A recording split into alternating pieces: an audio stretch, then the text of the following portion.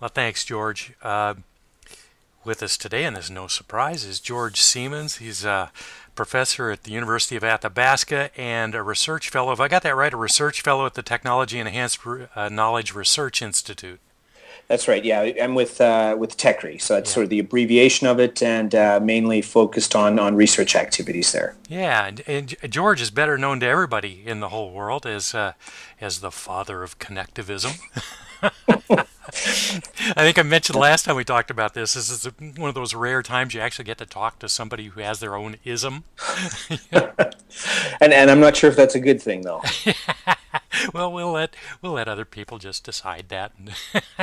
Well, George, if you don't mind, if it's no trouble, I know this is ground you've been over 1,000 times, but just pretend somebody was walking into your office for the first time and they'd never heard of it. What would you tell them in a nutshell that constructivism actually is? What would you say? Sorry, constructivism or connectivism? Oh, I'm sorry. Because Yeah, you aren't the father of that. It's too bad. My well, fault. Connectivism, of course. sure, and I'll just do a quick sort of a preface to talk about constructivism as well, because typically these two concepts are sort of brought in relation to each other, and so people say, what is constructivism in relation to connectivism? And in the past, I tried to actually answer that question. I think I've given up a little bit of hope on that because constructivism is such a broad umbrella. It's so difficult to really get down to what is it, and so usually my response now is, well, let me know what sort of flavor of constructivism you're referring to. Yeah. But anyways, in terms of connectivism, really the core assertion is to transition our thinking about learning and knowledge to one that's based on connections, so that we see the activity and the process of learning through this perspective of how connections form. We see knowledge growth and knowledge development, again, through this idea of how connections form and how concepts are developed and built in relationship to one another. So the simple statement is that connectivism, not surprisingly, emphasizes the primacy of the connection. Mm-hmm. And so really, knowledge is even embedded in that model, in the nodes, in those connections. You're saying? Yeah, and Stephen Downes actually has written, I think, a good article when he talks about connective knowledge on this same topic. And when you take time and you pull back a little bit and you think about it, it seems somewhat obvious and actually seems intuitive. This notion that knowledge is in the connections, and that our ability to learn and to grow and to develop is really a function of our ability to connect and to pull pieces together. Let me just give you a quick example of a sort of a real life illustration of how this came together. I think it was around 2003 where we had the SARS virus, or the SARS epidemic, break out. And the virus that's responsible for SARS is the coronavirus. And we know that now, but at the time we didn't. And so what we had is essentially this point of knowledge deficiency. And it's not just that someone somewhere knew and we needed to connect to that person. We literally had to find out what is this that we were dealing with.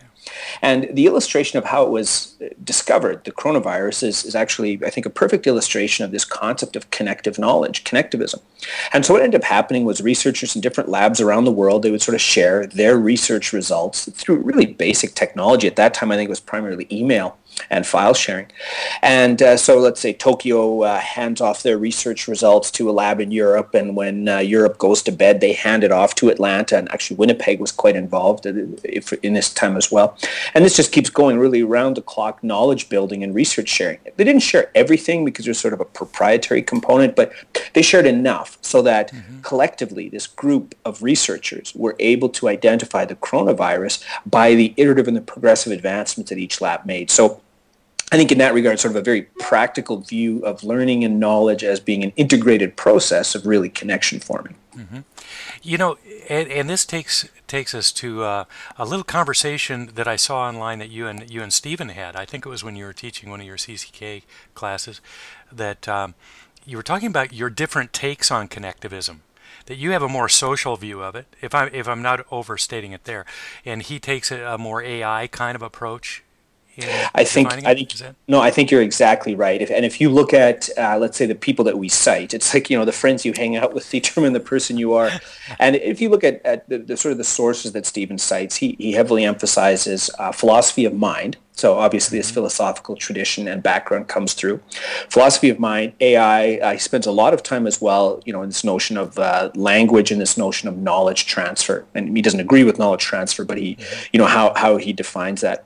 Most of the people that I'm more interested in come from more a sociology or a psychology background. So I'm more interested in, let's say, understanding the work of researchers that have tried to look at sense making, organizational activity or wayfinding, or trying to pull those together, as well as, of course, the psychologists that have defined learning theories broadly, and sort of which elements of those views, can we still apply and appropriate, if you will, into connectivism. So really there are two very distinctive threads, but we're distinct enough that we can get along. I think if there's too much overlap, there would be more conflict.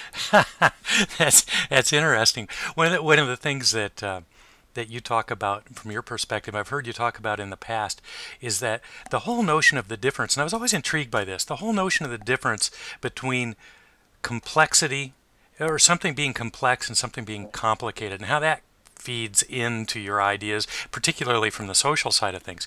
Could you talk about that just a little bit? Sure.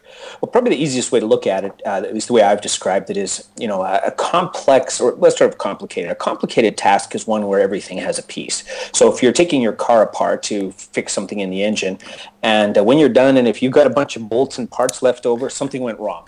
You need to do that again before you take it on the highway. But that's a complicated task. It's like a puzzle. Every piece has a place.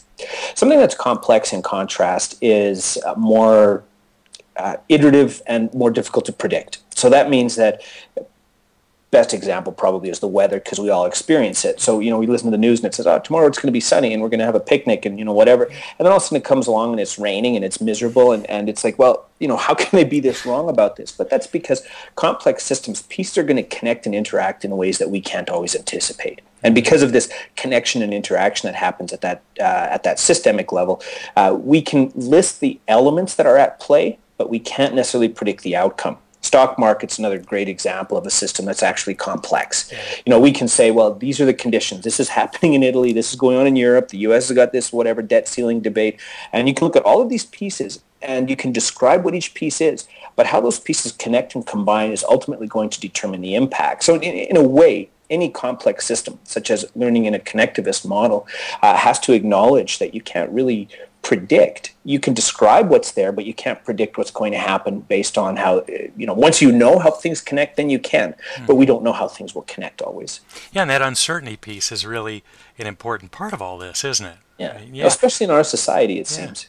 And you've carried that into, in a very practical way, you've carried that right into education.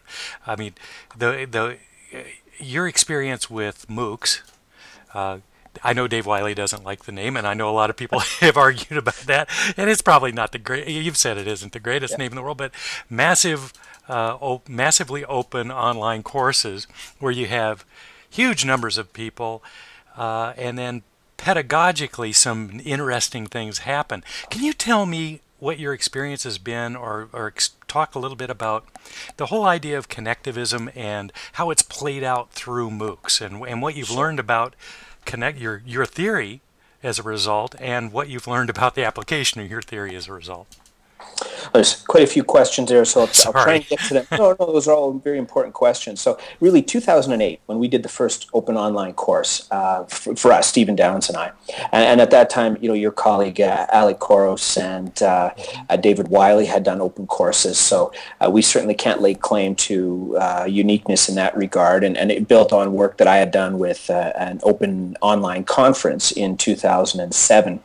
So with CCK08, our intent was to say, well, the best way for people to understand connectivism is to live it, experience it. Right? It's very much, I found too, even years ago when I was talking about blogs and blogging, if you haven't tried it, it's very tough to understand sort of what are the unique elements and the attributes of it. We wanted then to give people an opportunity to experience what this is. And the course grew more rapidly than I think what we had expected initially in terms of size. So we had a fairly strong number come out. And it was very interesting to observe what people started doing. And so essentially our offering and our initial humble goal was to do with courses, with teaching and learning, what MIT had done with content, right? We wanted to open it up. And we had some really great experiences come out. And people, I think there's 5 different languages that were translated as a consequence of this. There were a variety of different discussions that came out in different parts of the world. People were meeting face-to-face. People were setting up their own sub-networks, their own subspaces where they would connect. So we had a Second Life component, Google Group component. We had pick a technology. As somebody thought of it, they would go ahead and do it, which was really what we pushed for. And we also had a variety of accreditation or marking schemes. We had one student, I think she was from university in Israel. She ended up taking a course with us, but her, she's doing her PhD, but her faculty member, her advisor, did all of the grading for her. So we did the course, so to speak. So, the illustration I've used before is that teaching is global, but accreditation is local.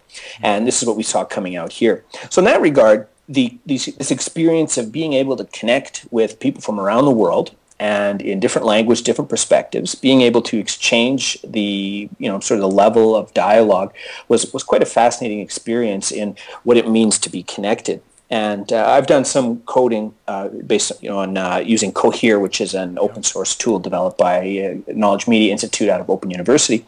And so I've done some coding of the different forums and the discussion patterns that emerged, particularly looking at wayfinding and sense-making activities, because I'm looking at how do people connect and why do they connect.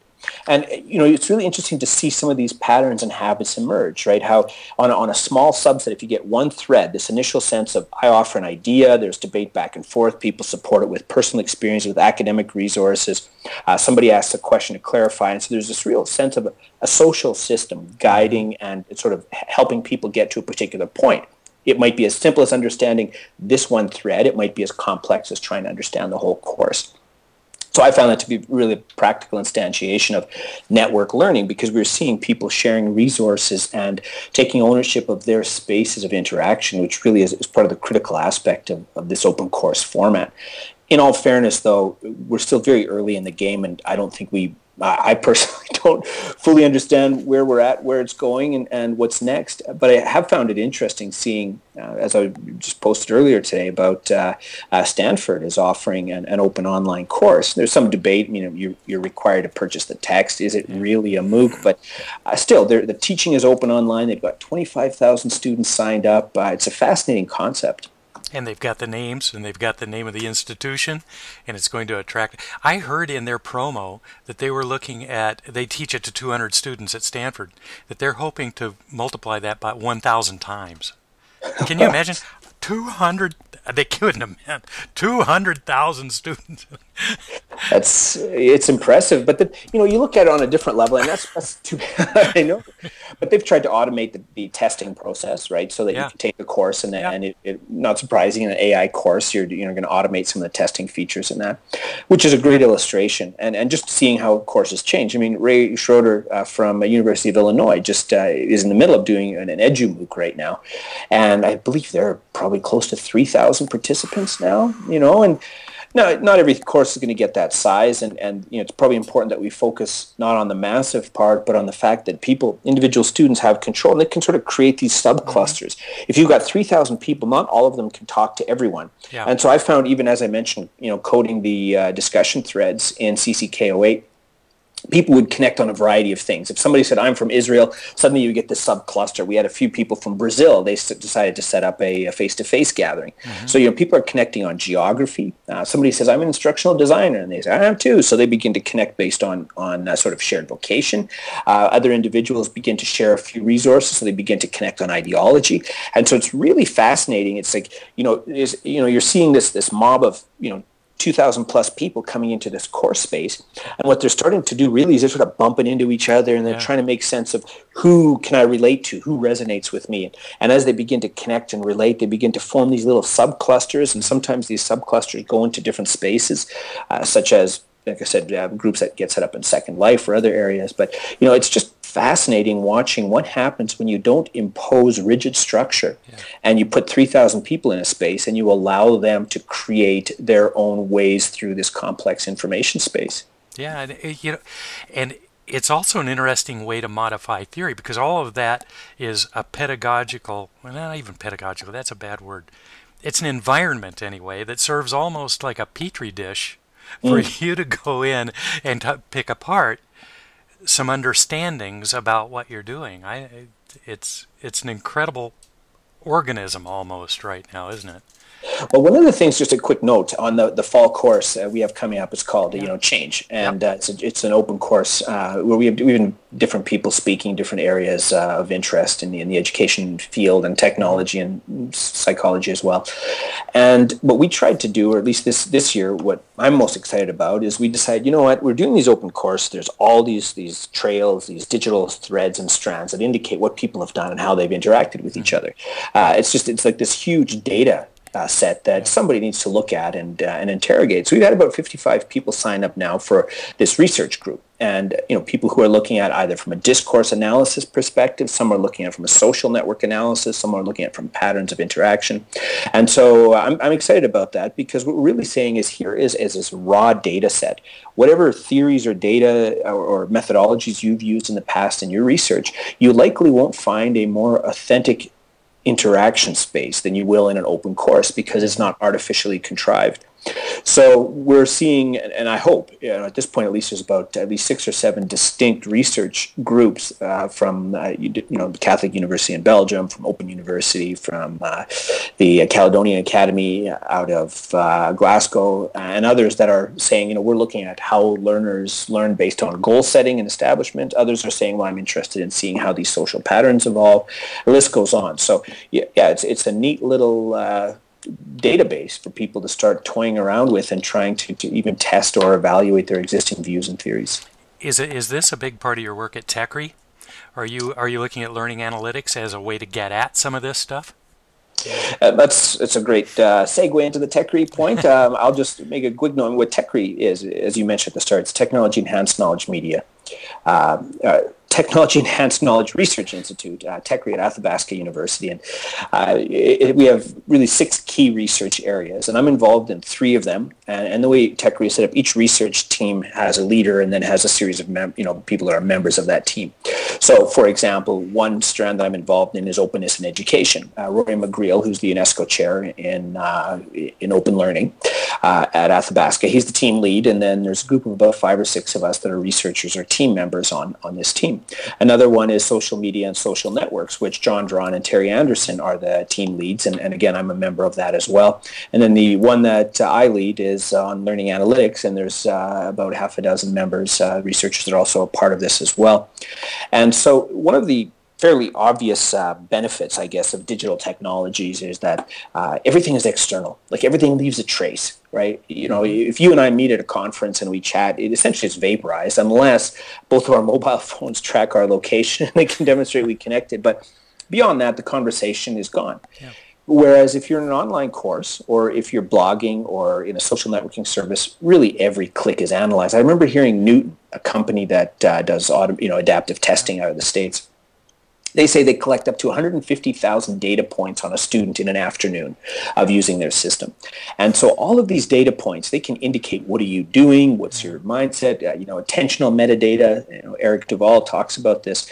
These concepts start to come together and give, as educators, potentially new insight into what's happening in the learning process.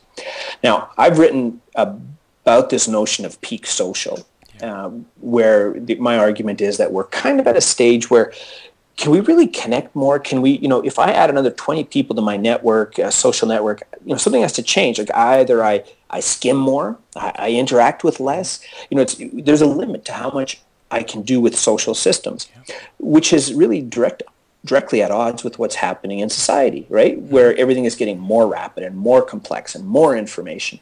So I find, at least, I've hit my limit with the social realm, and so now I need to start looking at other ways to make sense of what's happening around me. And that can be through visualizations, that can be through, let's say, automated systems, let's say algorithms that try and rank influence or the value of a resource. Sometimes it's done on individuals through, let's say, a tool like Clout or Peer Index that tries to put a value on, how significant is this person's contributions, and these kinds of. So the trails that are being left, we have limited capability to make sense of them socially. We can cluster socially in sub-networks. But a lot of the things of recommendations in terms of resources, or in terms of, hey, you might want to connect with these people, that's being left to algorithms, analytics. Like, they're crunching through the data trails we leave, and they're trying to make sense of what's there and what does it mean.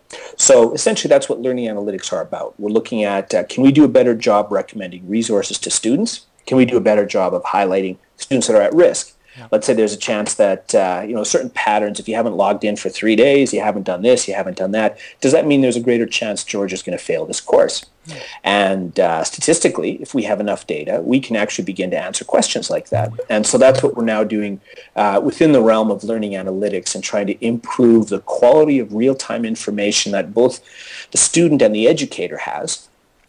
But if you extend it more broadly, obviously there's benefit to the university system as a whole. If you have, let's say, a 20% dropout rate in a university, what if you could, through proper interventions, reduce that by a few percent or even 10%? It could have an enormous financial impact on the university, but most importantly on society, because now people are increasingly successful in their learning activities. So those are some of the things we're looking at in the realm of learning activities or learning analytics. And in my eyes, it fits really directly within connectivism, because what we're trying to do is understand the social and the informational connections and networks that learners are forming, and understanding what the implications are of those networks as they form. Yeah, it's really neat to see how those ideas come together. They really do come together to complement each other pretty well. Well, not pretty well, beautifully, but on top of that, it must get lonely out there on the bleeding edge sometimes, George. I mean, you're really trying to push things in brand new ways and look at even tools of analysis in new ways. That takes a lot of courage. Well, we were, and sometimes, I'm not sure if you're familiar with Don Swanson. He wrote an article, I'm not even, just probably about 20 years ago, and it was called Undiscovered Public Knowledge. And sort of his key argument there is that quite often we duplicate a lot of stuff. We just don't connect what's already there. And that's a real financial loss, really an economic issue. But what we found interesting, and we did a conference on learning analytics this last year in Banff, had some great representation. And when we were putting this conference together, one of the things I specifically tried to emphasize is we need to bring together people from different fields. I mean, the people who are sort of more pedagogical or, a social view of the world need to connect with people who are sort of more algorithmic in their orientation. And so we tried, and I think we were successful. It was awkward though for a period with the steering committee, because at one point we were getting papers in, and we had some great papers, and then someone who has more of a traditional humanities, social sciences view said, well, these are all great papers, let's accept them all. And but we had a few folks who came from the computer sciences field, because we wanted to bring in people from that space as well, and they almost had a heart attack, because one of them said too, if you go above 20% acceptance rate, my students aren't submitting to this conference. And the reality is, in your case too, right? If you present at a conference, let's say if you're a new researcher, it's not going to really help you for tenure if you're in an education field. But on the other hand, the computer science field, your conference presentations are the valuable aspect. Yeah. So it was funny seeing these different worlds come together and just seeing how we had to sort of work through some of our differences. So when you mentioned sort of being out on the edge, and that what's important is that there's a lot of people on the edge. It's just how do you connect them in a way that they can support each other? And I found just great opportunities with folks who are in the educational data mining community, people who have spent years in, let's say, human computer interaction fields that have already spent time thinking about how these systems and these analytics models come together. Statisticians as well. I mean, data scientists, in a fairly new term. So I think in that regard, what's key, and it continues to be reflected just in my own thinking, is that we need to do a better job of connecting people, because there's an awful lot going on that you don't have to feel quite as lonely as you maybe did 10 years ago when you're trying to push forward into a space that you think is new, and all of a sudden you realize, well, there's a whole whack of people here in different domains doing similar things. So that's been very satisfying to see. That's neat. If you had some advice, I mean, I guess we should close up pretty quickly here. But if you had some advice for, say, some of the graduate students around the world who are looking into this kind of work and just have casual interests, are there things that you would do to target their interests? Would you are there certain kinds of questions you think that would be really fertile areas for people to look at in the near future? In terms of learning analytics specifically? Yeah, well, learning analytics or connectivism generally, or even how to look at those connections. And well, where would you send people now? What a great and very complex question. Yeah. There are definitely areas of interest. And I guess part of the question becomes, what kind of skill sets do graduate students need to have today versus perhaps what they needed Yeah. to have 15 years ago? And I remember talking to David Wiley. He was mentioning his university at Brigham Young. There's increasingly an emphasis there that every student that graduates, every master's student that graduates in their education program has to have some familiarity or some background in learning analytics, because if you're going to go into classrooms in the future, and you're already starting to see this, but it's going to be an algorithmic imbued world where you're trying to understand what happens when these two students interact. How does that interaction influence the grade of the student perhaps down the road, or even other things that aren't grade based. So I think that's one of the obvious ones, is that students need to get some kind of a background, fairly developed background in what's now called data science, and that's this merger of statistics, this merger of visualization analytics tools, really some basic programming skills, whether it's Python or something similar that they can begin to manipulate a little bit. Use of open source tools such as R to do analysis techniques, but also tools that really bring a lot of that complexity behind the scenes. I'd say Many Eyes is a great example, IBM's tool. There's Snap, SNAPP, which is an ability to do social network visualizations of discussions that have occurred in Moodle or Blackboard or Desire to Learn. So I think those are the kinds of questions that you can readily apply existing tools to. But where it gets really interesting, I think, is questions about what kinds of questions should educators be asking with our data tools. Just because we know that, let's say, this group of 20 students connected with each other in this way, so what? Right? Yeah. We have to get past these pretty little diagrams and network illustrations and really look at what does that say and what does it mean. And because once we get that answer, what does it say and what does it mean, then we can start to think about interventions. Do we want students to be more connected, less connected? Looking at things such as discourse analysis, automated discourse analysis, where if you have a group of students discussing and chatting, it's reasonable expectation that their interactions are going to be evaluated against certain criteria. Does it show scientific thinking? Does it, are there development issues at play? And then that should tie to automatic resource provisioning so that everybody receives a personal course based on their strengths and their profiles. So questions about that. What does that actually look like? And piloting that, I think, is an important element. More broadly, I guess from a connectivist perspective, really a lot of empirical research is needed. And I think the data sets are easily accessible, but what's happened is we haven't spent enough time yet trying to mine those data sets. And I'm definitely at fault with that, because it's much more enjoyable to run an open online course and have conversations with hundreds of learners around the world than it is to sit there and try and crunch through a sequence of conversations and determine what that means. So I think the empirical basis of learning and network learning needs to increase. And there's various camps doing this. The Network Learning Conference out of Europe has been quite active in this regard. I'm actually finding increased value for this notion of connected learning and connectivism from the learning sciences fields as well, especially physics and other math or science courses which are looking at conceptual development, this notion of concept maps and depth of understanding. And so really, I guess you can look at this thing, there's so many areas where there's questions to be asked, and for that matter, previous answers to be questioned again, that it really is a fascinating time, I think, to be in the educational technology space as a researcher, or for that case, for any grad student, it's a great time, I think. Maybe it's time for us to build a research MOOC. We'll get an army of people out there networked and creating, attacking this from 1,000 different directions. Yeah, that's a great suggestion. I think you're probably right there. George, thanks so much. This is just great catching up with you. And it's always a pleasure. And I'll look forward to the next time we do it.